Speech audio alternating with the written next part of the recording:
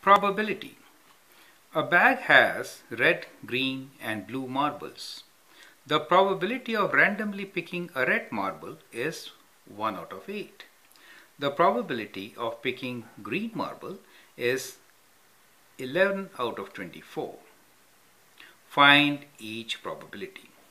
So we need to find first probability of picking green marble. It's already given to us as 11 out of 24. So we can straight away write this as 11 over 24.